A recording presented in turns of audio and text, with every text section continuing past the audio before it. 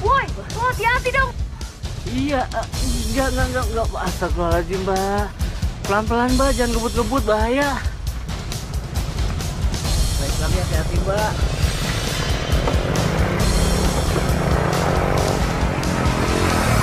Astagfirullahaladzim.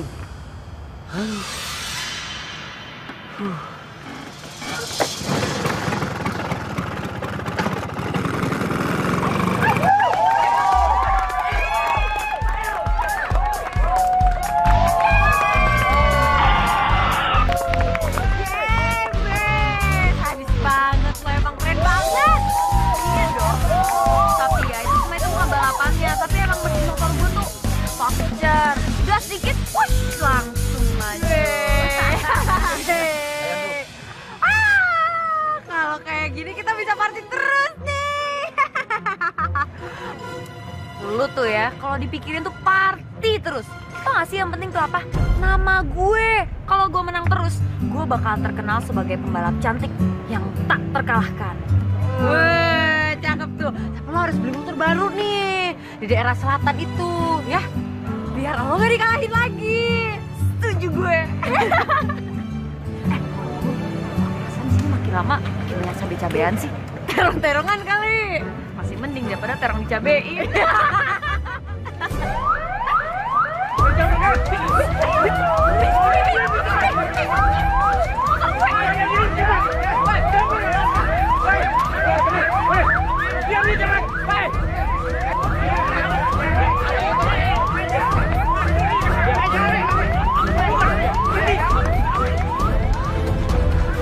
Untung aja Mei, tadi kita gak ketangkep. Coba kalau sampai ketangkep, kelar deh hidup kita. Ya gak Mei? Heh, mau kemana kamu?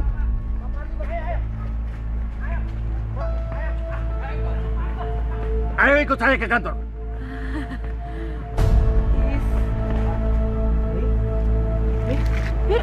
Kok gak ada?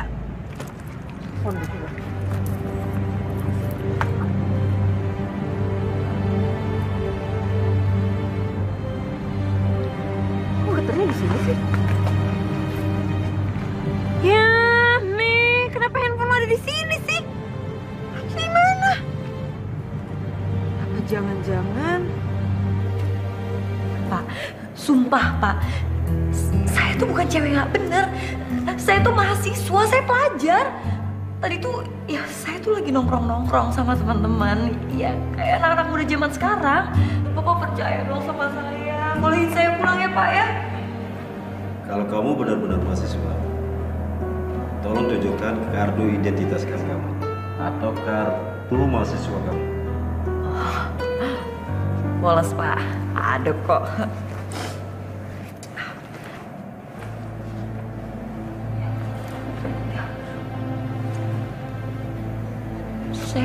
Saya nggak bawa apa, kayaknya ketinggalan di mobil deh. Bagaimana saya mau bilang kamu anak baik? Kartu identitas kamu aja nggak ada. Dan kartu mahasiswa kamu aja nggak ada. Kalau begitu, kamu isi data diri kamu. Silakan. Si Bapak minta data saya. Masih sengaja ya minta nomor telepon. Jangan sering-sering nelpon ya Pak. Nanti pulsanya habis. Sekarang saya boleh pulang kan Pak? Sudah. Baik banget sih Bapak. Silakan Mbak, ikut saya.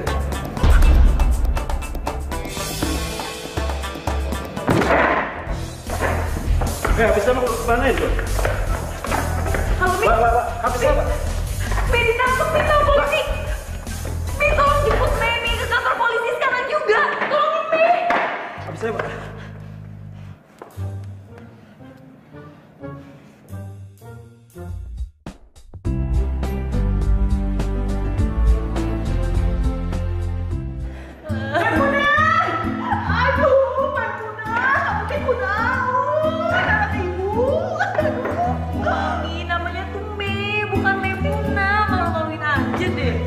Mei atau Maimunah teh sama aja. Cuma yang bikin bingung Bapak nih, kenapa kamu teh tiba-tiba ada di sini? Pak polisi, maaf. Saya orang tuanya Maimunah. Iya Pak, saya teh ibunya Maimunah. Atuh Pak, anak saya teh beneran bukan anak yang bandel, bukan anak yang baung, bukan anak yang brutal, bukan juga anak sabi-sabian, bukan Pak. Atuh punten, atuh keluarin, atuh sekarang, atuh Pak. Ayo Pak. Pak, saya teh yakin bener. Mai teh orang baik-baik. Nggak mungkin dia teh perempuan yang tidak benar. Saya ini orang tuanya Pak. Saya tahu siapa Mai. Aduh Pak, aduh tolong bisa Pak. Aduh sekarang mana tanda tangan keluarin atuh anak saya dari sini. Iya tuh Pak. Ibu, Bapak tenang dulu. Anak Bapak saya akan lepasin. Dan silakan tanda tangan ini dulu. Tanda tangan Pak. Aduh. Tahu begini Mah ibu nggak mau ikut Bapak pindah ke kota. Mendingan ngurus Mei di Garut aja. Ya elah, di Garut juga Mei sering trek-trekan. Kalau di Jakarta tuh Mei lebih happy karena bisa menyalurkan bakat Mei nge-trek dengan baik dan benar. Hah? Pak, denger kan? Denger anaknya sendiri teh ngomong apa coba? Aduh, nggak sanggup rasanya ibu teh. Semuanya udah ibu ajarin. Dari sholat udah, puasa udah, nutup aurat udah, semuanya. Bener-beneran deh. Istighfar Bu, istighfar. Sabar. Jangan marah-marah kayak gitu. Nah, tuh bener tuh Mi kata Dedi. Sabar, jangan marah-marah. Nanti darah tinggi loh. Astagfirullahaladzim. Mei, kamu teh bener-bener keterlaluan ya jadi anaknya. Kalau ibu boleh milih, ibu teh pengen punya anak kayak Raisa. Udah sopan, baik, santun. Pokoknya semua ada di Raisa. Ih, Mami tuh ya, nggak tahu ya. Mei tuh juga punya hati. Jangan dibanding-bandingin sama Raisa terus dong. Sakit hati Mei. Mei, ibu teh bukan ngebanding-bandingin kamu sama Raisa. Tapi dasarnya Raisa itu memang anak baik. Anak bener. Biarpun dia tuh asli orang kota, dia tuh punya sopan santun. Nggak seperti kamu. Panggil bapak Dedi, ibu Mami. Apaan tuh? Ya udah Pak, biarin aja. Terserah dia. Yang penting rencana kita jadi.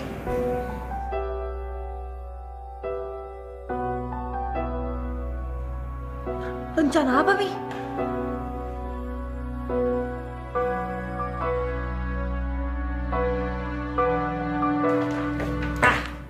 Maimunah, sekarang juga kamu teh kudu ke pesantren. Astagfirullahaladzim. Jadi si Mai teh ke pesantren, Bu? Ih, Bapak, atuh jadi atuh ih. What? Pesantren? Mami nggak salah apa? Kenapa jadi ibu yang salah? Atau kamu yang salah? Kamu teh pergaulannya di sini teh gak bener, gak beres, acak-adut semuanya. Makanya ibu mau bawa kamu ke pesantren. Kenapa? Gak mau? Kalau kamu gak mau, semua fasilitas ibu cabut. Dedi, Mami jahat. Masa Mi mau dimasukin ke pesantren sih? Dedi tega apa ngelihat Mei Cooper lagi kayak waktu di Garut? Mei nggak mau masuk pesantren, Dedi. Please dong. Bu. Kunaon? Kenapa? Bapak teh juga mau ikut ke pesantren? Hayo atuh bareng. Tambah satu koper. Sok. Enggak. Mei, kamu ikutin aja apa kata ibu ya. Daripada kamu tuh masuk sel, mendingan juga kamu masuk pesantren. Bener. Dedi jahat. Mami jahat. Mei nggak mau pergi ke pesantren. Mewah. Ih, Mei nggak mau. Nggak mau. Nah, Maimunah. Hayo atuh. Aduh, Mi lepasin. Mi kasar banget sih, Mi. Udah cuma di bawang pisangnya. Aduh, kamu.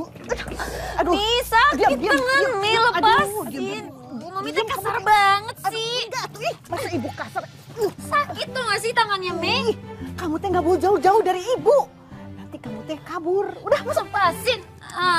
Mami lepasin. Atuh masuk saya, masuk. Aduh. Pelan-pelan atuh. Beres. Pokoknya ibu teh pengen kalau kamu sampai pesantren nanti, kamu teh harus jadi anak yang solehah ya. Dandannya jangan kayak begitu. Mesti yang feminim atau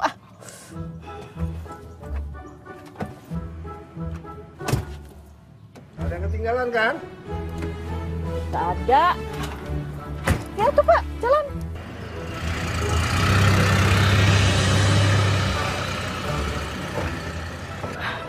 Pak Kiai, hatur nuhun pisan ya, terima kasih. Si Mei teh udah dibolehin mondok di sini. Dan saya teh bukan merintah ini, tapi mohon pisan, si Mei teh kan anaknya nakal, jangan diberi kelonggaran atuh ya. Karena pokoknya urusannya sama Pak Kiai lah saya serahkan ya. Insya Allah. Ya, makasih. Saya juga ngucapin terima kasih Pak Kiai. Pak Kiai teh jangan sungkan-sungkan. Kalau ada apa-apa langsung hubungi saya. Insya Allah. Pak Kiai teh insya Allah wae. Ya, Mei, tuh kamu ya harus ikut dan nurut apa kata Kiai. Nggak boleh kamu teh melanggar. Pokoknya aturan di sini kamu ikutin ya. Bu, lihat ini Bu. Ini mah tasnya si Mai, kenapa ditinggal? Astagfirullahaladzim. Perasaan udah ibu masukin ke dalam mobil. Atuh gimana atuh Pak? Nanti si Mei gimana cara ganti bajunya? Bapak aja atuh antar lagi ke pesantren ya? Nggak mungkin atuh Bu, Bapak teh capek. Besok pagi-pagi Bapaknya ada meeting. Gini aja lah, setelah meeting baru nanti Bapak yang nganterin ke sana. Ya siapa tahu aja hari ini teh ada santri yang mau pinjemin baju buat si Mai. Ya udah tuh, sama Bapak aja. Pokoknya gue harus cari cara supaya gue bisa pulang malam ini juga. Tapi gimana ya? Astagfirullah, Mei, kok masih ada di sini? Ayo masuk, pakai jilbabnya. Gini loh Pak Kiai, tas yang ada isinya pakaian saya tuh saya lupa bawa. Jadi saya nggak bisa ganti baju Pak. Astagfirullah, kok bisa? Ya, saya juga nggak tahu sih kenapa saya bisa lupa.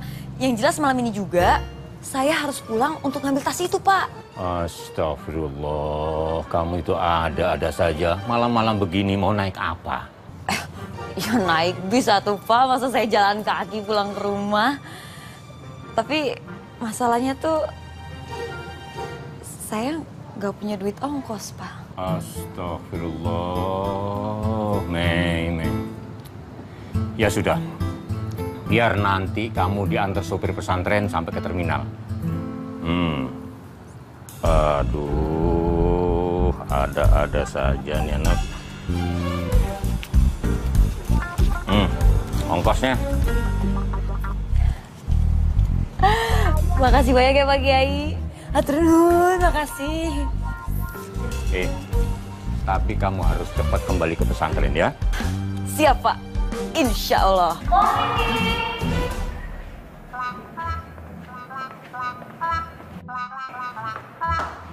Mei?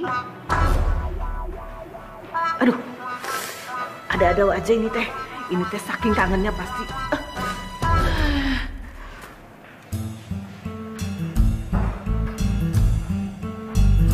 Mei? Nah, bajunya beda deui. Kalau kamu bagi duit dong, Wi. Aduh, ini teh bukan mimpi. Aduh, bukan mimpi. Cupit. Saking kangennya sama budak baong. Astagfirullahaladzim. Ya Allah. Mei! Bukan mimpi kok, Mi. Ya Allah. Kamu teh kenapa ada di sini coba? Pasti kamu kabur kan? Aduh, kamu pasti kabur ini. Aduh, ibu ya, kamu pasti kabur. Mi. Pak Kiai yang suruh Mei pulang. Karena kan tas Mei ketinggalan di rumah. Tas ketinggalan. Tapi ibu mah nggak percaya. Nggak mungkin Pak Kiai teh nyuruh kamu pulang sendirian. Dah awewe, kamu teh perempuan Orang bener kok, Mi. Yaudah ya, Mei mau pergi dulu. Dah. Astagfirullahaladzim. Maimunah.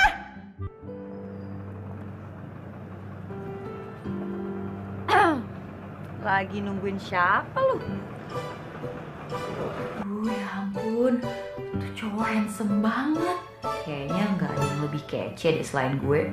Pasti deh tuh cowok mau kenalan sama gue. Maaf ya deh, Mas telat.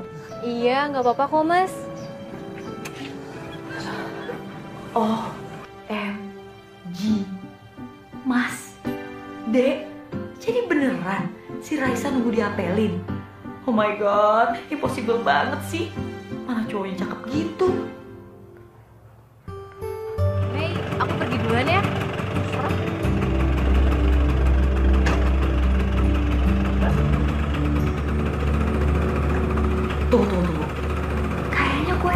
deh sama tuh cowok.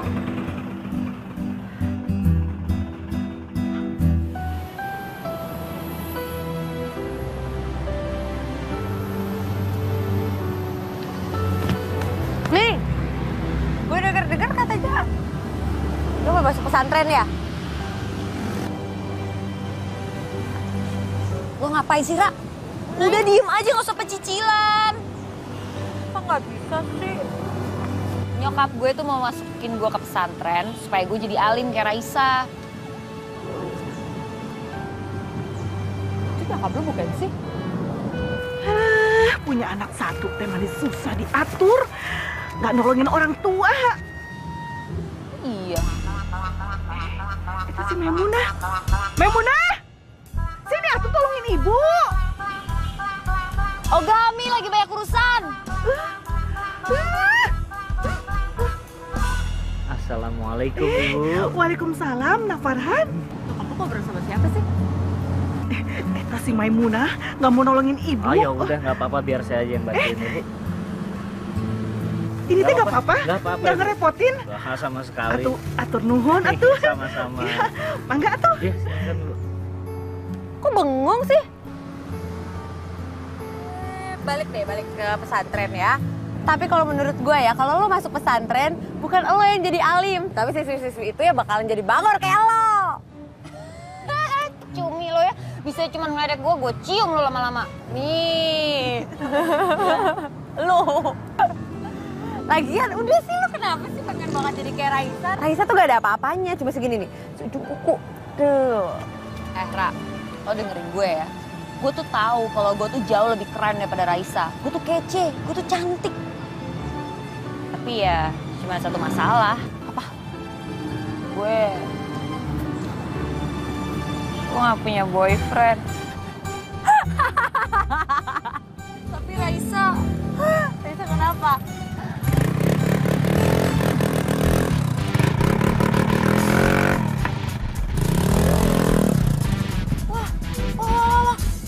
Songong tuh orang. Kita dikasih pelajaran, yuk kita kejar. Yuk. Aduh. Kejar pakai mobil. Cepetan lo nyetir.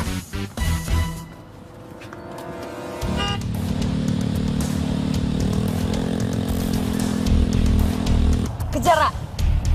Ayo, Ra. Gas. Baik. Ya gue takut banget. Iya, lo suruh ngebus, tapi ini rame banget. Lo gak lihat itu. Lo gimana sih? Lo gak bisa nyetir apa? Cepetan, gas. Tuh kan jauh banget, masa kita kalah sama motor?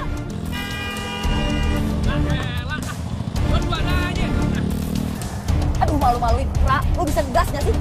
Cepetan ngegas. Iya, udah gua gas. Ini udah gas. Gas udah full. Iya, gua gak bakalan kehilangan dia. Lo jangan bawel dong. Gua juga takut. Gua gak menteran nih. Gas, lo takut. Gua panik. Gua usah lupa.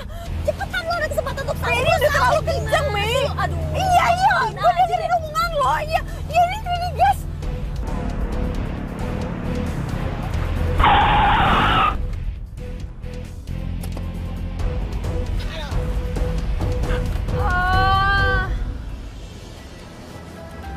Jadi ini nih, pembalap songong yang baru belajar naik motor kemarin. Asal lo tahu ya, gue juga anak motor, tapi gue nggak belagu kayak lo. Pakai acara jatuh segala.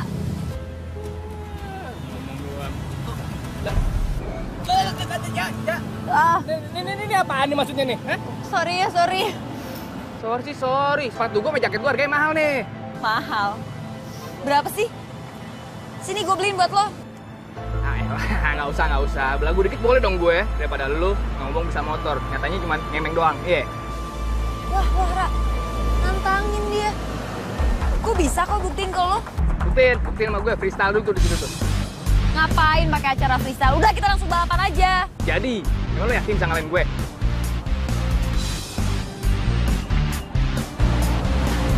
Gampil. Minggir motor lo. Iya, sabar.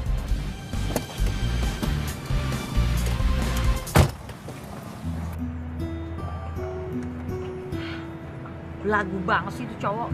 Pokoknya ya, Ra, lo tuh masih cari tahu siapa dia. Nyari masalah sama gue. Udah kenapa sih lo tuh? Gue masih enak lagi nih. Gue jadi ikutan enak kan tuh. Tapi dia lumayan kok. Lu ngapain megang-megang gue, tangan lu kan kotor. Jorok tau nggak, bersihin nggak? Bawa tisu. Peper aja nih tuh. Jaket baru gue. Lumayan gimana? Lu masih mabok ya? Jadi salah ngeliat. Ih, gimana sih? Katanya mau saingan sama Raisa, mau punya pacar. Biarin aja, lu tuh kebanyakan milih. Nanti jadi jomblo akut, jadi nenek-nenek, nggak nikah-nikah, terus gak punya pacar. Oh, emang. Asal lo tau ya, banyak cowok di luar sana yang suka sama gue. Dan gue gak mau pacaran sama dia. Gue punya ide. Gimana kalau kita bikin taruhan? Siapa yang duluan dapet cowok? Kenapa? Tuh cowok datang lagi. Gue harus cepet-cepet cari perhatian dia. Karena gue gak mau sama yang lain. Jodoh gue harus dia. Tunggu di sini. Astagfirullahaladzim. Kalau jalan lihat-lihat dong. Ih, maaf, saya lagi buru-buru soalnya. Maaf sekali lagi, maaf ya. Maaf, tanggung jawab dong, gimana sih? Iya, Pak, saya cuma bisa minta maaf dulu. Saya lagi buru-buru, permisi. Loh, kok yang gak inget sama gue sih? Gue kurang cantik ya?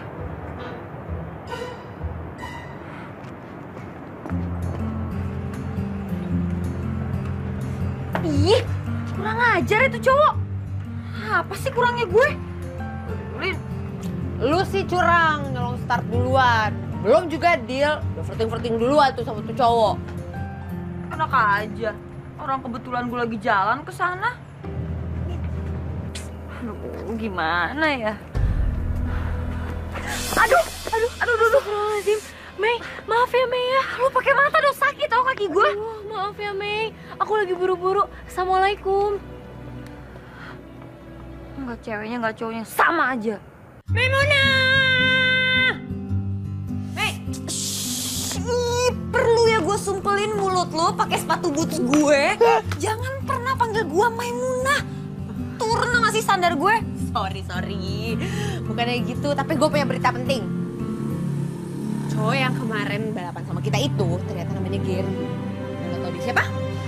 Gue nggak tahu dia siapa dan gue nggak perlu tahu. Ih, dia itu ketua geng motor, anak selatan.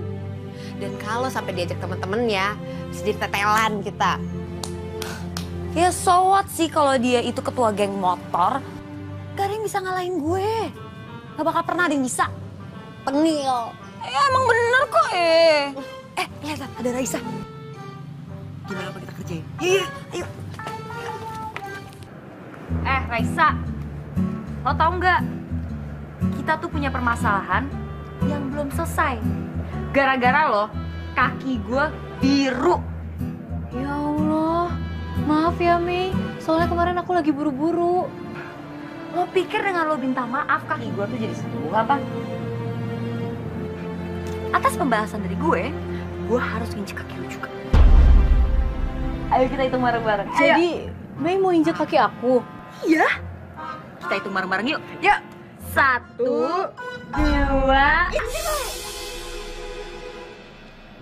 Kamu tuh kunaon sih? Ada apa ini? Ini Mi si Raisa nginjek kaki Me. Kan sakit kaki Me. Ih, kamu teh nyakain orang. Duluan tuh dianya. Raisa, maafin ya kelakuan Maimunah. Ayo tuh, tarik. Aduh, Mami ini apaan sih? Nggak usah tarik-tarik dong. Udah balik Punten ya. Aduh, urusan Mi itu belum selesai sama Raisa. Lepasin. Mi nggak mau pulang, lepasin. Assalamualaikum. Waalaikumsalam. Duh, sial. Kenapa datangnya pas momen gue lagi diseret sih? Dek, Mas mau pinjem kunci butik, soalnya karyawan yang bawa kunci sakit. Oh iya. Ini dia kuncinya, Mas. Nah, terima kasih ya. Oh, jadi ternyata kalian pacaran. Pantesan aja kelakuannya sama. Gak respect orang lain. Ya ampun, sekali lagi aku minta maaf ya, Mei. Oh ya, kenalin, Mas Farhan. Ini Mei, ini Mas Farhan. Farhan. Oh enggak, gak mau kenalan. Astagfirullahaladzim. Aduh, punten. Kelakuannya si Maimunah ini. Ayo atuh pulang. Mangga, assalamualaikum. Nggak usah ditarik. Waalaikumsalam. Lepas. Ini ngapain sih ditarik-tarik?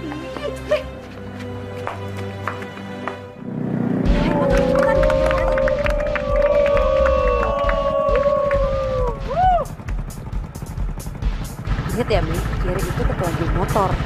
Lo lihat kan anak buahnya banyak banget. Kalau sampai nggak bisa menang, semuanya bisa jadi pengikut lo. Fokus, konsentrasi, oke? Yuk! Siap! 1, 2,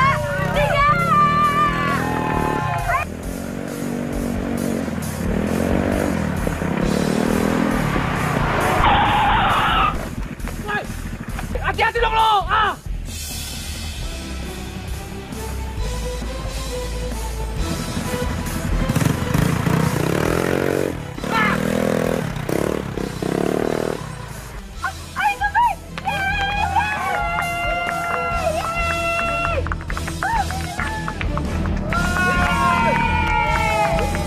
Wah, Mil, itu emang paling juara deh kalau masalah balapan.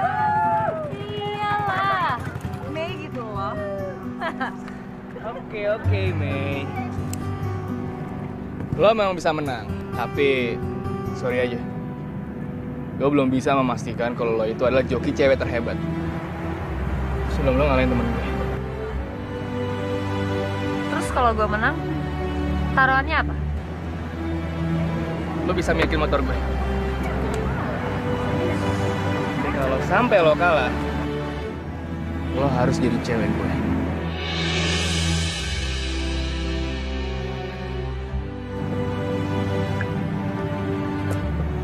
Deal. Oke, deal.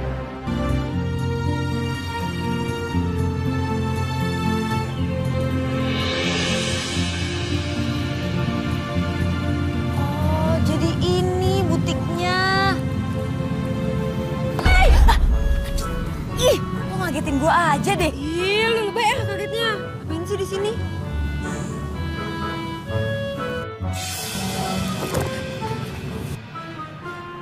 Lu ngapain ikut jongkok? Lu ngapain jongkok? Tuh, ada orang tuh. Farhan. Cakep, tinggi. Cocok sih. Tapi ya kalau sama lu sih mendingan sama Gary. Lu sama Gary lebih cocok. Gary lagi. Lo naksir ya sama dia? Sembarangan. Enggak, kalau misalkan dia itu kan double, udah punya pacar. Kalau misalnya Gary kan single, kalau mau pacaran aja. Kok ini, emang lo mau pacaran sama pacar orang? Nggak mau kan? Harga diri, men, harga diri. Laura, lo dengerin gue ya. Gue tuh cuma pengen tahu doang, mereka berdua tuh sebenarnya pacaran atau enggak. Dengerin lo, Ntar nih, tapi gue geter-geter. Oke, bos. Oke, brother. Siap. Datang juga. By the way, kita belum kenalan nih. Nama gue Jerry. Mei. Yeay.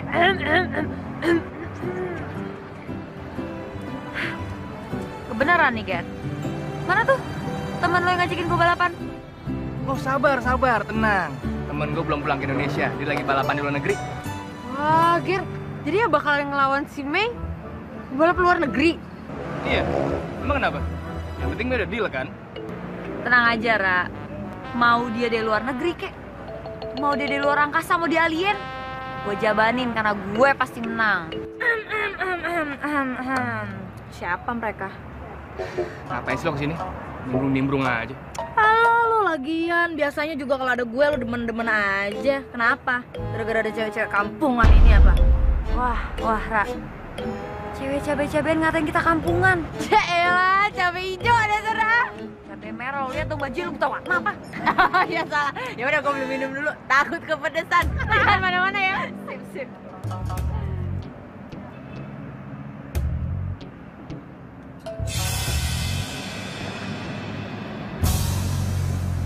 Mei.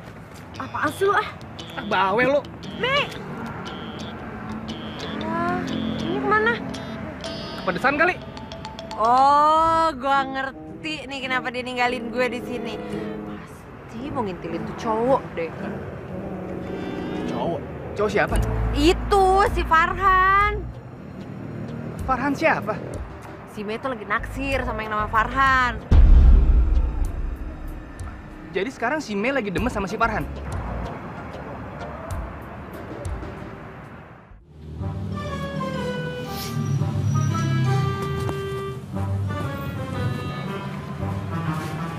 Ini kan butik hijabers. Ngapain lagi sih lo ngajakin gue kesini? Ya, katanya lo best friend gue. Kalau iya setia kawan dong. Kalau gue minta temenin, lo temenin. Tapi gak kesini juga. Ngapain sih? Itu bukan cowoknya Raisa ya? Oh iya. Loh. Lo masuk di sana. Enak aja lah, punya urusan gue yang masuk. Sana masuk. Yaudah, kalau gitu kita masuk barengan, oke? Mau. Nah aja masuk sendiri gue tuh sini. Ah, gue tau. Gimana kalau gue traktirin lo baksonya Bu Siti 2 porsi? Ayo. Tunggu. Gue cantik lo. Cantik, tapi masih cantik kan gue. Bentar, gue mau ngaca dulu. Nih, udah ngajar di sini. Burik gak? Buru masuk.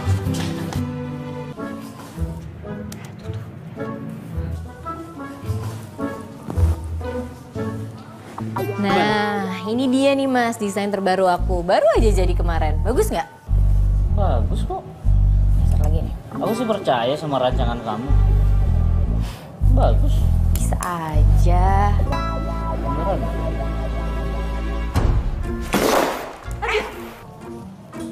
Aduh, lu tuh gimana sih? Ini barang orang, tahu hati-hati dong. Gue tuh gak sengaja, lu jangan marah-marah dong. Iya, tapi kan ini kan barang orang. Nanti kalau misalkan dia tahu kan enggak. Gue ditinggalin. Ada apa ya Mbak? Mbak, enggak. Saya ini mau nanya baju. Tadi saya nyari-nyari baju kecepetan, jadi pada jatuh deh. Ini nggak ada size yang kecil ya, soalnya badan saya kan kecil, jadi ini terlalu besar. Nggak ada ya? Oh ya udah deh, nanti saya balik lagi ya Mbak ya, makasih.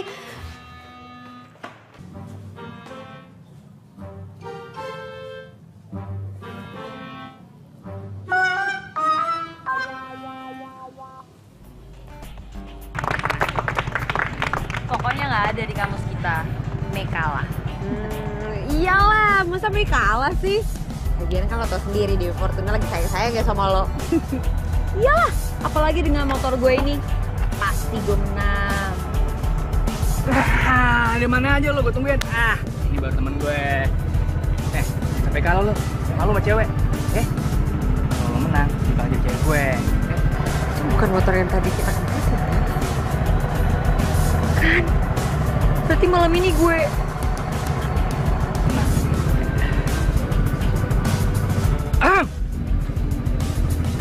Mau ngerumpi apa mau balapan? Mei, lo lawanin temen gue. Dan lo juga harus siap-siap. Karena malam ini lo bakal jadi pacar gue.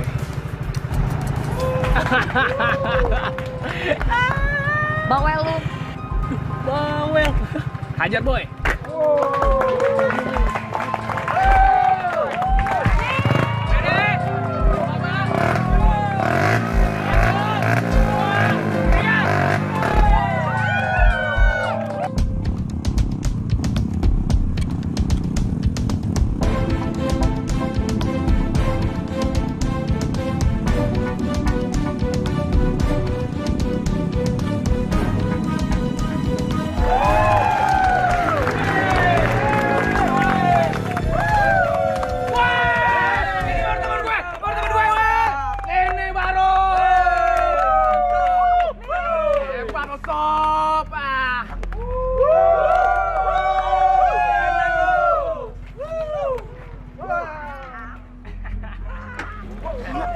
Motornya kenceng banget. Iya, kayaknya motornya bagus deh. Udah, tenang dulu. Walaupun Mei malam ini kalah, tapi gue yakin Mei tetap jadi joki wanita terbaik.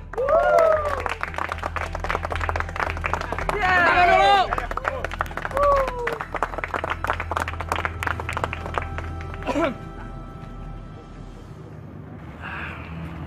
Sesuai perjanjian kita, malam ini lo bakal jadi pacar gue, ya kan?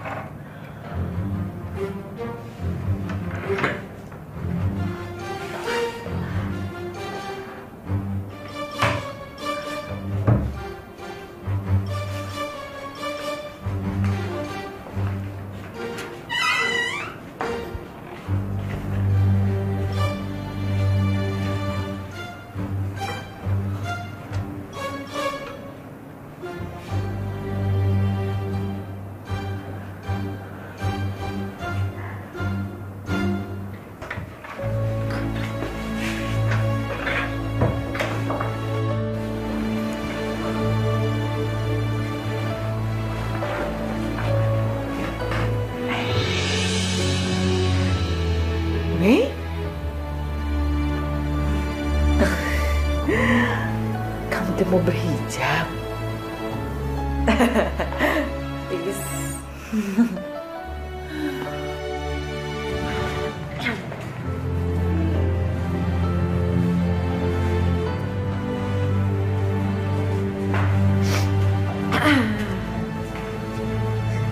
Silakan.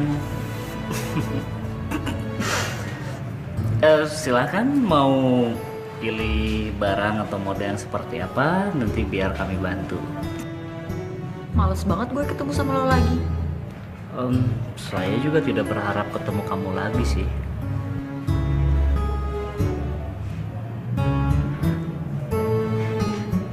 Sorry lah, gue cuma bercanda. Peace. Mau cari yang model kayak gimana nih? Kalau sama yang kamu pakai sih kayaknya ini cocok. Oh ya? Sama ya. Bagus ya, kurang sih. lebih sama lah modelnya. Gue ambil deh. Terus ada yang lain nggak? Mei, besok sore kalau nggak ada acara ikutin yuk. Acara tutorial hijab gitu. Acara apa? Tutorial hijab. Jadi cara pakai hijab yang zaman sekarang kan banyak modelnya. Nah nanti itu diperagain. Oh gitu. Yaudah kalau misalkan gue ada waktu gue pasti datang kok. Ya udah kalau gitu saya balik ke dalam dulu ya. Kasih ya. Yes! Yes! Mei.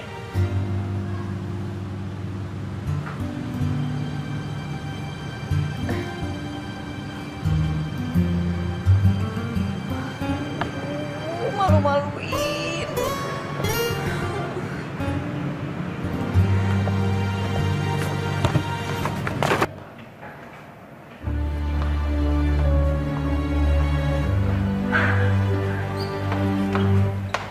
Lo udah datang? Hai. Dari pengajian ya. Mau belanjaan sih? Usah cerewet lo. Nih, hadiah buat lo. Besok lo pakai ya? Oh baju, ya besok gue pakai, thank you ya. Iya dong. Nih mau pergi dulu ya. Udah sore atuh, jangan pergi. Kamu teh meninggalis anak ibu. Tapi teh kamu benar mau pakai hijab? Iya Mami. Alhamdulillah atuh ya udah sana pergi sana. Yaudah ya Mami, Mei jalan dulu. Iya tuh. Cium tangan heula atuh. Duitnya dulu atuh. Kamu mah duit wae atuh udah sana pergi Usahakan boleh Mi. Ayo.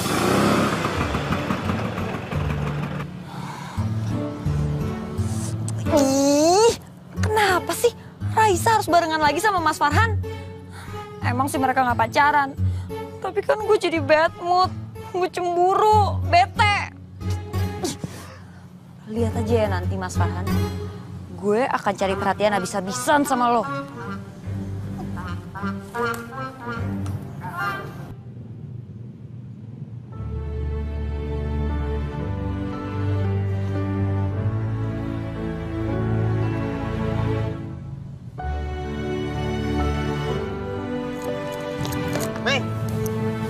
Ngapain sih sendirian di sini? Ini baju apaan sih? Gerah, kelihatan cantik kok, Ra. Bohong, cantik apaannya? Ih beneran, lo sekali-sekali kalau gue puji terima kek. Iya sih dipuji. Lu ngapain sih ngasih hadiah sebaju begini? Ribet tuh kagak pakainya. Aduh, lo tuh bisa nggak sih nggak usah banyak komplain. Kita tuh mau pergi ke klub hijabers, ada tutorial gimana cara pakai hijab yang baik dan benar. Emangnya lo yakin apa pakai baju kayak ginian terus? Gue sih gue nggak siap aja pakai baju kayak gini. Ribet nih. Udah, bawa aja. Terus, HP gue geter-geter. Sibuk banget sih dia orang. Halo? Oh, iya. Oh, begitu. Oke, sampai ketemu nanti ya. Ya, bye. Siapa tuh? Cindy. Cindy siapa sih? Itu kemarin kan kita makan sama Gary kan? Kan ada ceweknya. Ingat nggak? Oh iya, gue inget yang gayanya lumayan oke itu kan. Gayanya mah biasa aja, karena bajunya aja pas sama badannya. Jadinya ya gitu deh. Cantikan kita kok. Terus dia ngapain nelfon lo? Ngajakin balapan. Mau nggak?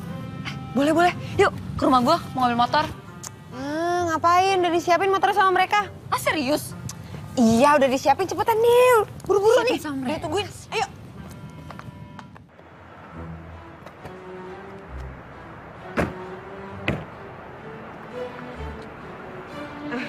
Tapi Mei, gue malu deh pakai baju ginian nih. Salah kostum. Elah, bolos aja kali. Lu kan masih pakai baju, nggak telanjang. Iya sih, tapi kan salah kostum malu tahu nanti kalau diliatin tuh. Katanya lo best friend gue dulu, temenin gue jangan berisik. Ah, cerewet banget tadi kan lo yang ngajakin suruh buru-buru. Sekarang lo yang komplain gimana sih? Mau pengajian tuh ke masjid. Bukan di sini tempatnya. Sudah kampungan, salah kostum lagi lo. Siap lo. Tuh kan, Mei. Nih, pegangin tas gue.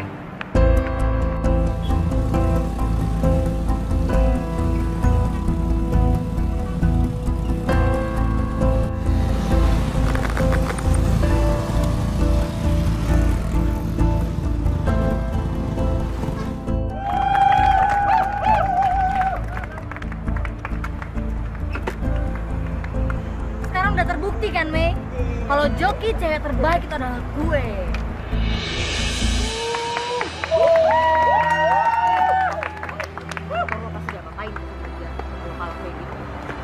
Tadi lagi, kita menang. Enggak, gue gak apa-apa kok. Lagian gue tuh emang udah mau selesai dari dunia motor. Hah? Lu? Terus kalau kayak gitu kita ngapain kesini? Atau gitu tadi kita ke Hijabers aja. Gue tuh penasaran sama Cindy. Hei Mei, pulang yuk. Hah? Ngapain gue pulang sama lo? Kan cewek gue sekarang lupa. Kita pulang bareng. Gini loh, Ger. Nyokap gue tuh orangnya galak banget. Kalau sampai dia tahu gue pulang sama cowok, wah abis. Tuh cowok bakal dipotong berkeping-keping sampai kecil-kecil. Nah, jadi mendingan jangan deh. Mending gue pulang sendiri aja. Gak apa-apa kalau buat lo mah. Mei. Aduh, punya lo getar-getar nih. Gue gak berasa kok. Ya, nih coba rasain. Getar-getar kan?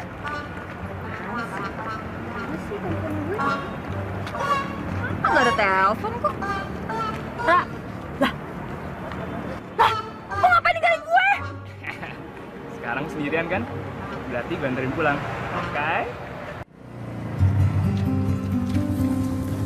Yap.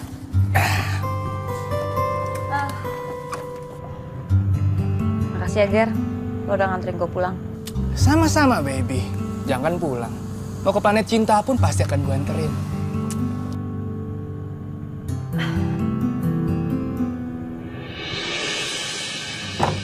Mana? Bukannya rumah lo di sini?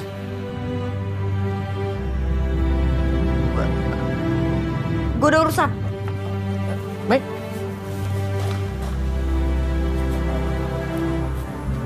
Mas Farhan, habis ngapain ke rumah Raisa?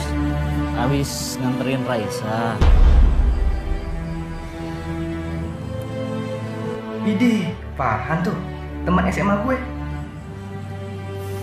Jadi Raisa tuh lupa minum obat penambah darah. Jadinya aku anterin pulang, dia bilang kunang-kunang. Daripada pulang sendiri, terus pingsan kan repot. Oh ya, terus kamu kenapa tadi nggak datang ke acara Hijabers? Kan bagus itu acaranya. Tadi tiba-tiba ada urusan jadi nggak bisa datang. Nggak nyangka. Ternyata levelnya si Mei itu rendah. Cowok kampungan, sok alim, kayak si Farhan. Awas tuh Farhan, gue nggak bakalan biarin lo ngerebut Mei dari gue. Apapun caranya, Mei harus tetap jadi milik gue. Yaudah deh. Oh iya, Assalamualaikum. Waalaikumsalam.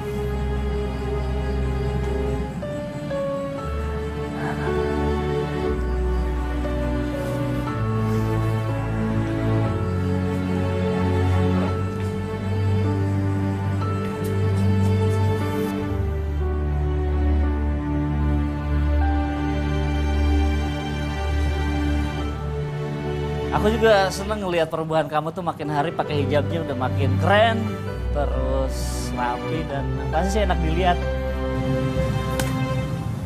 Rese banget tuh anaknya. Bikin cewek gue sampai kelepek-kelepek. Mami, bantuin Mei dong. Mami. Ya, kunaon sih Maimunah kamu teh dijerowokan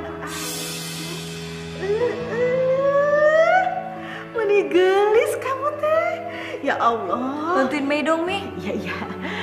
Ini teh ngomong-ngomong, kamu teh serius mau pakai hijab? Kenapa tuh ketawa? Kalau mau pakai hijab teh harus karena Allah, dari hati, nggak boleh karena seseorang atuh. Nah, gitu cantik. Kayaknya sih serius, Mi. Yaudah ya, Mei jalan dulu. Dadah. Pakai kayaknya. Nggak pakai assalamualaikum lagi.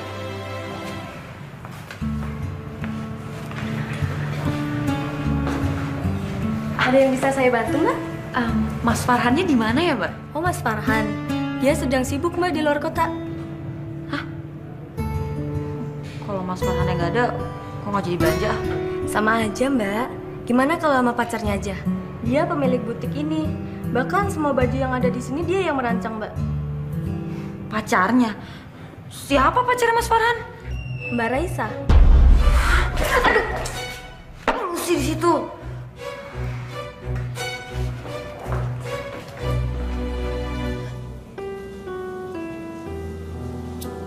Duduk, jangan nangis kayak gitu terus. Sabar ya. Gue tuh gak terima, Ra. Gue tuh broken heart, sakit hati gue. Masa gue dikadalin sama Farhan? Harga diri gue tuh turun. Jatuh. Sejatuh-jatuhnya, lo ngerti gak sih? Jatuh harga diri gue. Kalau nangis jelek banget. Ya Allah, Bu, sebaiknya kita berdoa sama Allah. Semoga saja Mai teh diberi kesabaran dan kekuatan dalam menjalani cobaan ini. Lo tuh nyebelin ya, gue lagi nangis malah diejek-ejek. Tuh kan. Aduh, gue getar lagi. Menyala getar-getar juga. Handphone gue yang getar-getar. Oh. Siapa? Si Ronald. Gue punya ide. Aku lagi patah hati. Nah, kalau misalkan lo sama Ronald, kan dia tajir tuh, ganteng. Pas kan? Lumayan deh buat pelampiasan, bener gak? Ronald tuh sama aja kayak cowok-cowok lain. Tapi kalau Mas Farhan tuh beda. Dari awal juga Ibu udah bilang, kalau berubah itu bukan karena Allah, sulit jadi kekal. Dia tuh bikin hati gue ngerasa adem. Adem si mewek kayak gini, malu tuh sama Ujan. Lo bisa gak sih baik dikit sama gue? Bukannya bikin gue ngerasa lebih happy gitu, malah gitu. Udah jangan nangis lagi. Udah jelek tambah jelek nanti. Ini Pak, tehnya. Tah diminum. Mai belum turun juga, Bu. Hari gini mah, si Maimunah mah belum bangun atuh Pak. Morning, Mami. Morning, Daddy. Mei jalan dulu ya. Astagfirullahaladzim, Maimunah. Ya Allah, Maimunah. Kamu teh pakai baju mani begini, kebuka begini, nanti masuk angin atuh ah. Udahlah, Mami tuh woles aja. Orang Mei fine-fine gini kok. Aduh, naon deui eta woles-woles teh.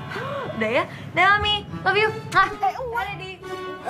Mai, bajunya ganti, Mai. Aduh, Mai. Maimunah. Astagfirullahaladzim.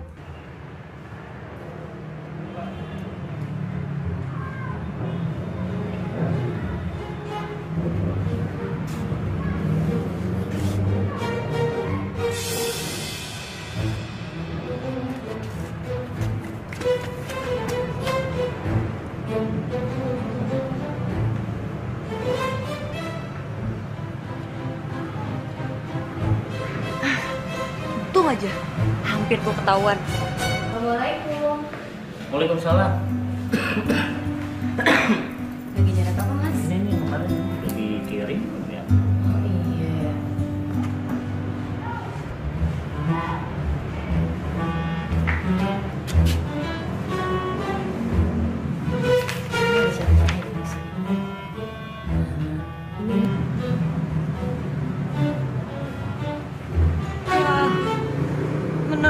mereka pacaran.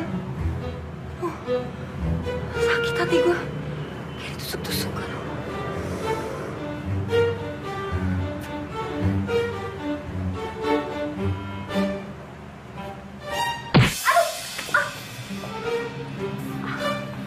Maaf ya.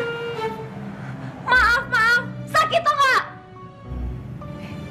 Ada ribut-ribut apa ya Mas di depan ya? Kolot dulu kali ya? Bentar ya Mas.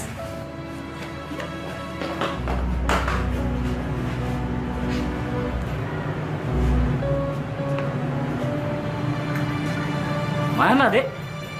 Gak ada apa-apa. Nggak tahu Mas.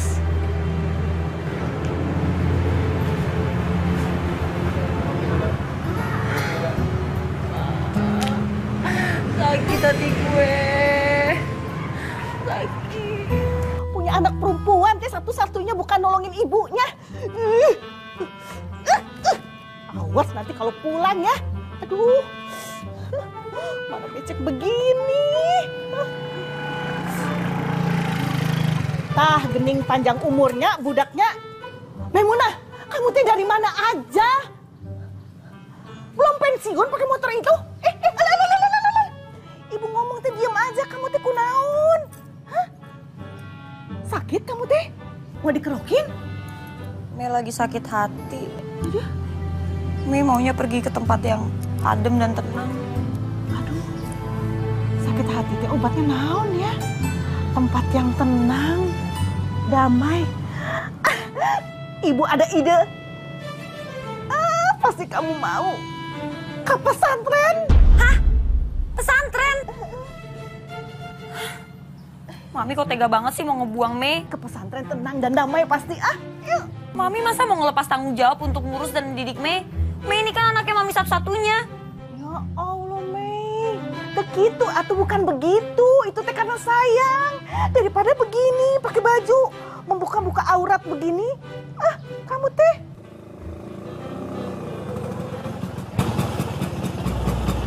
Makasih ya Mas, udah dianterin pulang. Iya, sama-sama. Assalamualaikum Bu. Waalaikumsalam. Maimunah?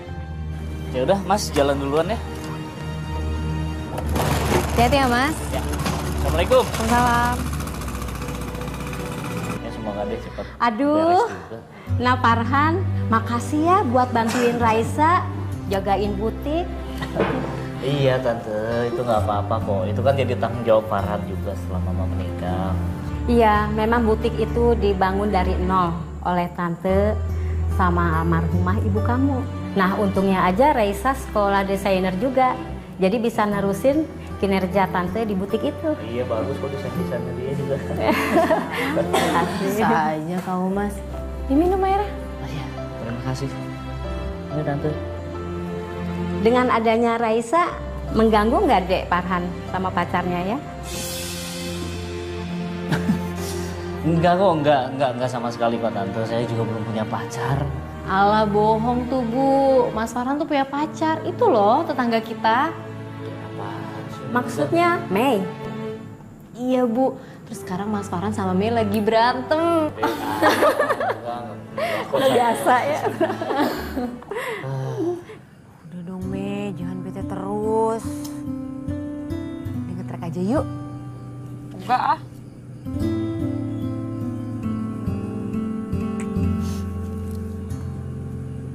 Hei Mei, kenapa mukanya cemberut aja? Ini cemberut gara-gara si cowok hijabers tuh. Oh, cowok kampungan itu ya? Namanya Farhan, konco kampungan. Ya, maaf. Sebenarnya gue benci sama dia bukan karena dia itu kampungan. Tapi karena gue tahu seberapa tulus cinta lo sama dia, tapi dia malah ngebohongin lo. Kok lo tahu soal itu? Karena gue sama dia dulu tuh satu SMA. Ya jadi gue tahu siapa dia, pacaran sama siapa, berapa lama pacarannya.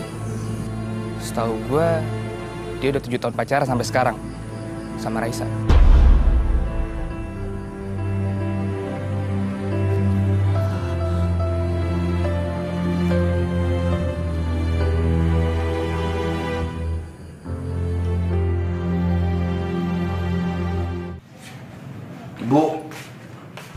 Ibu teh bener-bener nggak tahu kemana sih, Mei?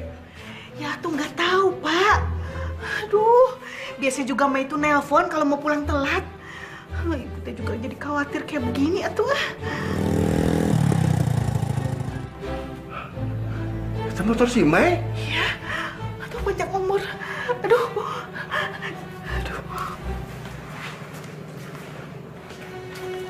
Selamat malam, Dedi, Mami. Kamu teh dari mana aja sih, Mei? Ayeuna atau subuh? Subuh! Kamu teh nggak tahu waktu ya? Kamu teh bener-bener ya. Kamu dari mana coba? Ngomong sama ibu dari mana? Di luar sana teh banyak laki-laki yang nggak bener. Kamu teh perempuan, malu sama tetangga tuh kalau kamu teh pulangnya subuh aja. Bu, bapak teh laki-laki. Ih, bapak teh ngebela wae atuh ah. Ih, bapak nih laki-laki, Ibu. Bapak nggak tahu dulu teh bapak kumaha.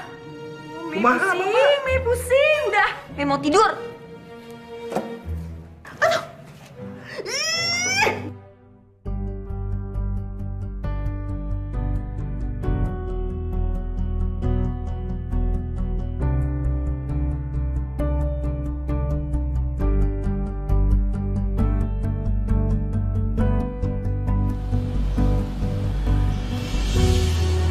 Mei? Mei? Kamu udah gak pakai hijab lagi? Hijabnya udah pensiun.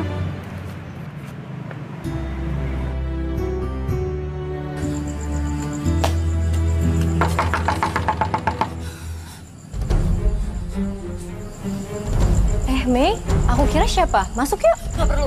Oh, kalau gitu duduk, nanti aku buatin minum. Gak perlu. Raisa, gue tahu lu tuh emang lebih baik daripada gue. Lu lebih soleh daripada gue. Dan semua mama kompleks lebih suka sama lu daripada gue. Tapi gue gak nyangka ya, lu bisa senaif itu. Maaf ya, Mei. Tapi aku nggak ngerti maksud kamu apa. Udah deh, lu kalau ngomong gak usah belibet-libet. Gue tahu kok. Lu udah pacaran kan sama Mas Farhan selama 7 tahun.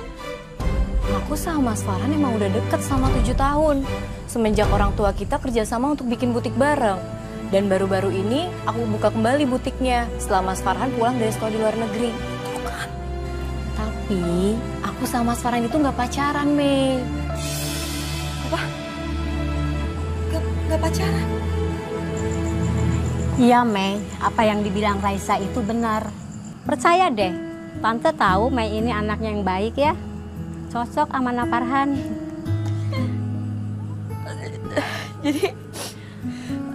Jadi Raisa sama Mas Farhan tuh gak pacaran? Enggak, Mei. Assalamualaikum. Tuh, malu ih.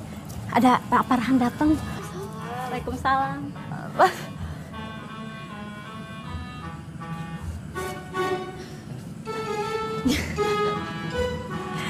Dia kenapa?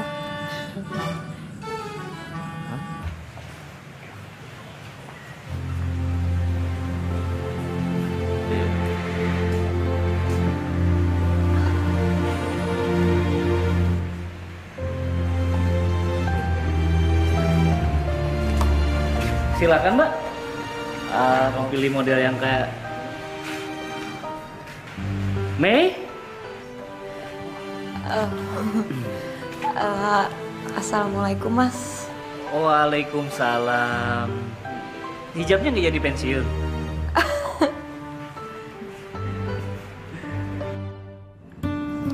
Iya. Yang Raisa bilang itu benar kok. Aku sama dia itu nggak pacaran.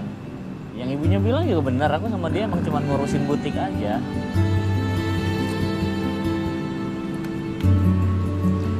Cemberut lagi. Aku tuh heran sama kamu, Mei. Kamu tuh kayak bunglon, tau nggak? Sebentar ketawa, sebentar marah, sebentar ini, sebentar itu. Woi! Ngapain lu di sini? Lo sadar nggak? Ini bukan tempat lo. Lo apa-apaan sih, Ger? Ini tempat umum. Siapa aja boleh datang ke sini. Iya, gue tahu. Kecuali dia. Mei, dia tuh udah ngubah hidup lo. Mei, gue tuh suka sama lo. Gue terima lo apa adanya. Tapi gara-gara dia, hidup lo berubah. Iya, ya udah ya, Mak. Saya minta maaf kalau udah mengganggu kehidupan kalian ya. Enggak, Mas. Tunggu dulu. Ger, Asal lo tahu ya, gue berubah itu karena kemauan diri gue, bukan karena siapa-siapa. Lo gak usah lebay deh, gue makin ilfeel sama lo. Ya udah, Mam, kita pergi aja yuk. Permisi. Wait. Lo kalau mau pergi lo bisa pergi sendirian tanpa Mei. Anak-anak di sini tahu kalau Mei itu cewek gue. Bener gak? Bener, Bos. Ya udah, saya minta maaf kalau udah mengganggu hubungan kalian. Mas Farhan itu gak bener. Mas Farhan tuh gue... Ger, lepasin tangan gue sakit, Ger. Mei? Lepasin tangan gue sakit. Tolong lepasin, dia itu cewek. Dan tolong jangan disakitin. Terus urusan lo apa, men? Hah? Lo mau dapetin dia? Langkain dulu mayat gue. Jadi, Ger, gue mohon jangan, Ger. Farhan! Ayo, Mei, kita pergi, Mei. Aku masih menantimu, walau ku tak lagi merasa kehadiranmu. Bila ku sanggup menahan rasa yang tersimpan, cinta yang terabaikan. Apakah ku untukmu? Apa arti cintaku? Kau tinggalkan saat aku bicara. Aku masih menantimu, walau ku tak lagi merasa kehadiranmu. Bila ku sanggup menahan rasa yang tersimpan, cinta yang terabaikan.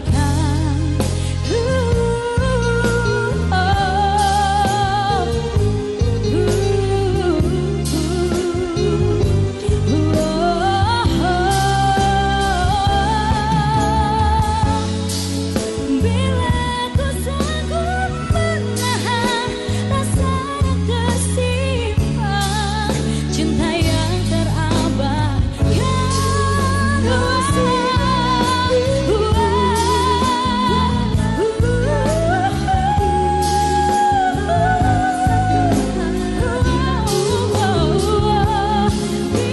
Bila ku sanggup menahan rasa yang tersimpan, cinta yang terabaikan, cinta yang terabaikan.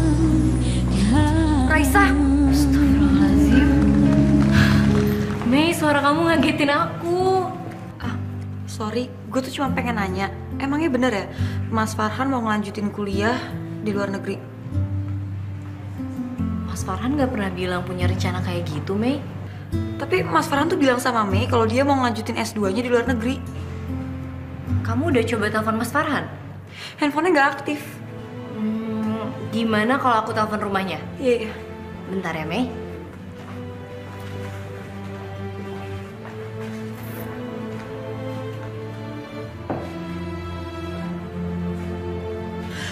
Gimana? Iya bener, Mei. Mas Farhan udah berangkat dari subuh.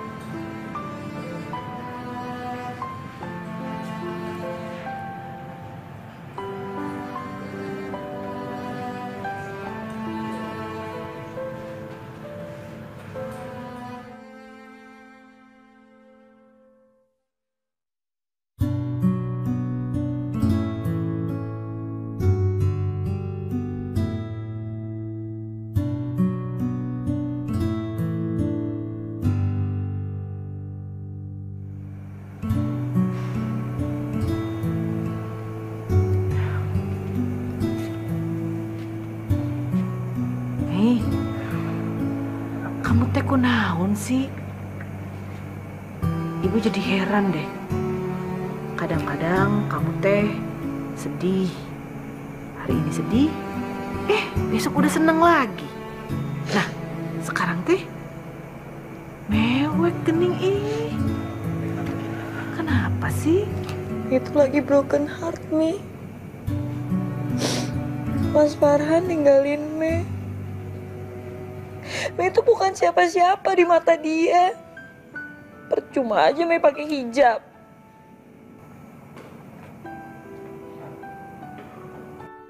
Ya Allah, hamba mohon ya Allah, jangan sampai si Mei teh pakai baju kekurangan bahan, ya Allah. Me pantas dibuang emang.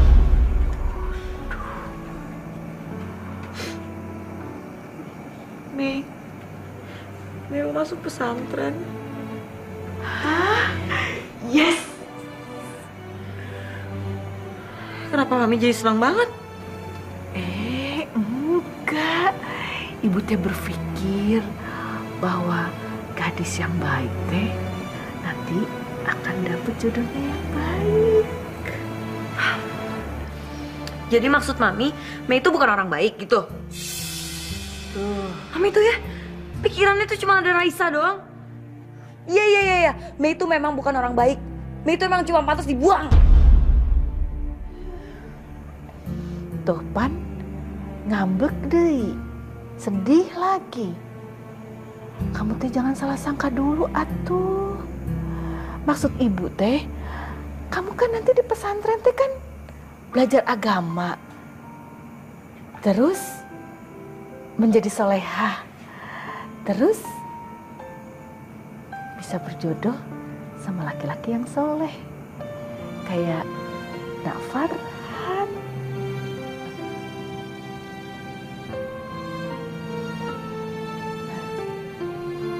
Jadi maksudnya Mami, Mas Farhan jodoh Mei.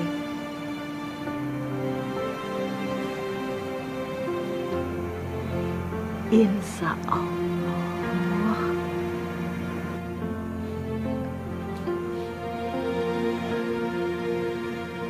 Kenapa sih, Mei?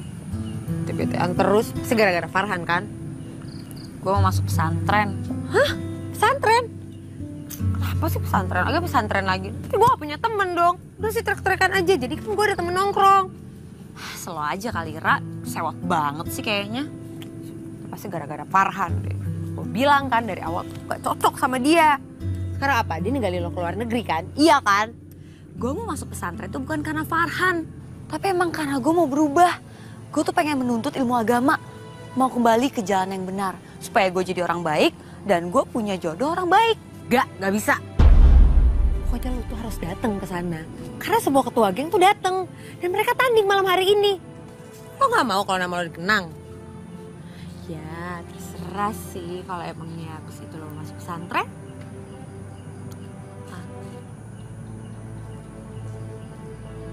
Bener juga sih ide lo. Jadi gimana? Mau datang? Yuk. Ayo. Ya, mobil siapa nih parkir di sini? Kan jadi susah nguri motornya. Mobil temennya bokap lo kali.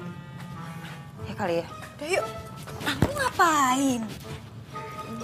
Ya, mesti dipindahin dong motornya gimana sih?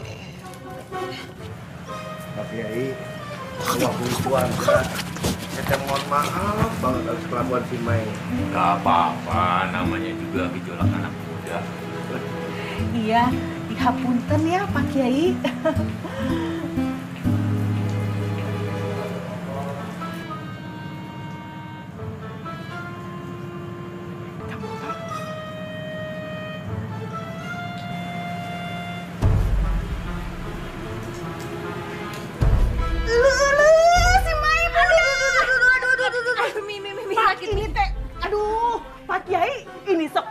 Namanya Maimunah, udah tahu kan? Nah, ini yang kabur ini, ha. Ini teh kalau ngomong teh licin, seperti kelakuannya licin kayak belut. Aduh ih. Bapak teh nggak nyangka sama kamu ya, Mai. Kamu teh bisa sepicik itu? Kamu teh sengaja buang tas di jalan. Terus kamu minta izin pulang sama Pak Kiai dengan alasan nggak bawa salin. Pakai minta ongkos kalian lagi kamu. Maafin Mei atuh Dedi, Mami. Tapi tolong dong izinin Mei nge-track sekali lagi. Abis itu Mei langsung pergi ke pesantren, nggak perlu dipaksa-paksa kok. Nah bener tuh Tante, sekali aja lagi dia nge-track. Abis itu kan udah, nanti namanya dikenang Tante, ya nggak? Kamu teh anak mana kurang ajar pisan ya? Kamu teh emang siapa? Nyuruh-nyuruh saya begitu? Hah? Emangnya orang tua kamu tuh juga nggak khawatir sama kamu main trek-trekan begitu? Makanya sekarang mending pulang. Ayo pulang. Sekarang tuh jangan dimarah-marahin deh. Atuh, masih we atuh.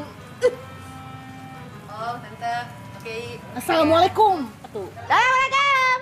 Waalaikumsalam. Udah tuh Pak, ambil kompornya cepet.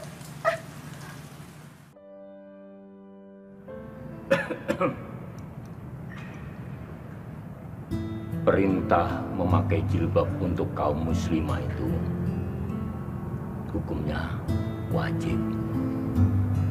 Ada itu dalam firman Allah di dalam Al-Quran. Ada juga di dalam hadis Rasulullah. Jadi memakai jilbab itu hukumnya wajib. Sama seperti sholat, zakat, puasa, naik haji kalau mampu.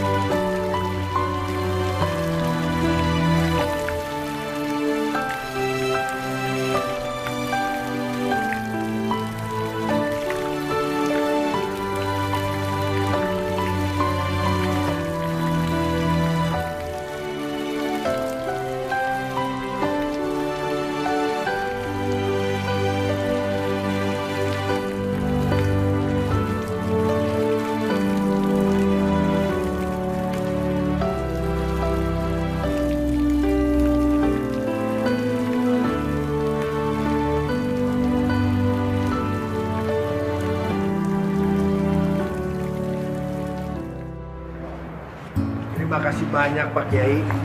Pak Kiai teh sudah mau mendidik Mei menjadi anak yang baik. Alhamdulillah, sama-sama. Iya, mudah-mudahan Mete pulang dari sini menjadi anak yang soleha. Amin. Amin. Insya Allah. Makasih ya Pak Kiai. Udah sabar mendidik Mei. Alhamdulillah, sama-sama. Kalau gitu Pak Kiai, kami mohon pamit ya. Assalamualaikum. Waalaikumsalam. Waalaikumsalam. Assalamualaikum Pak Kiai. Waalaikumsalam. Turun. Sama-sama.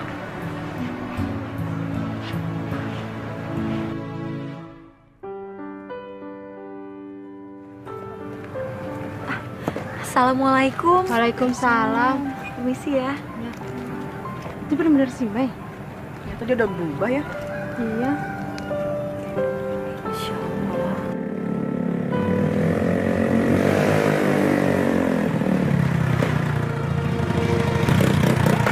Hey Mei. Hai Mei.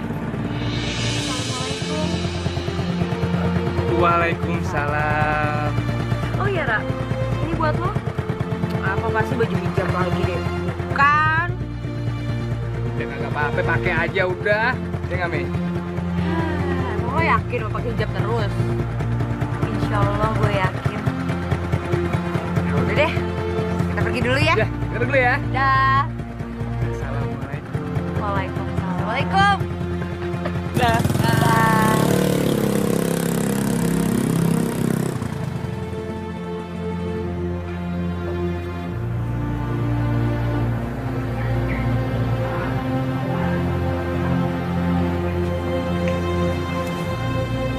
Alhamdulillah, ternyata Mei benar-benar sudah berubah.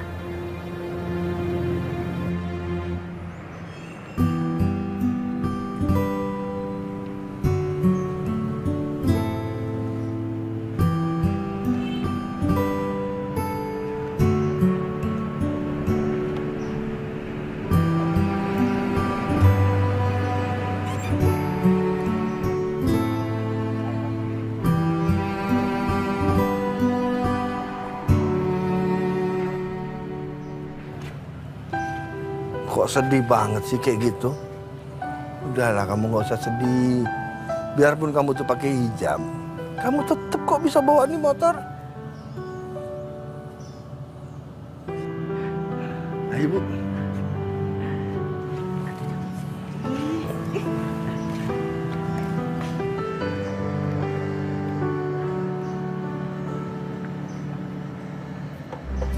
Assalamualaikum, Mei. Waalaikumsalam, Raisa. Kayaknya aku belum sempat minta maaf sama kamu. Maafin aku ya, selama ini aku udah jahat sama kamu. Iya, nggak apa-apa, Mei. Insya Allah aku nggak akan sakit hati kok sama kamu. Lagi pula, kita sama Muslim kan harus saling memaafkan, ya kan? Iya. Oh iya, Mei. Hubungan kamu sama Mas Farhan gimana, Mei? Udah, Raisa jangan diomongin lagi. Kayaknya Mei itu emang belum pantas untuk Mas Farhan. Kalau Mas Farhan kembali lagi sama Mei, perasaan Mei gimana? Ya seneng lah pasti. Mei! Mei! Aku masuk dulu ya, Raisa. Ibu aku manggil.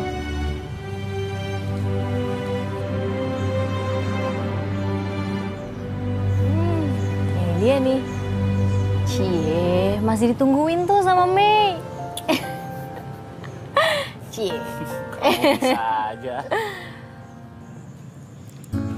Bapak teh sekarang seneng banget ngelihat Mei teh bener-bener sudah berubah. Ya, ibu teh juga seneng banget. Alhamdulillah, semua juga berkat doa ibu sama bapak. Amin. Kamu ngomong bapak, nggak Dedi lagi.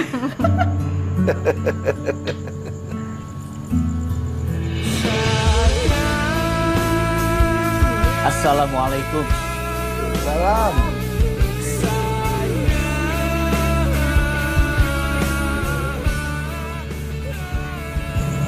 Saya seneng bisa ketemu Mas Farhan lagi. Aku juga senang bisa ketemu kamu lagi.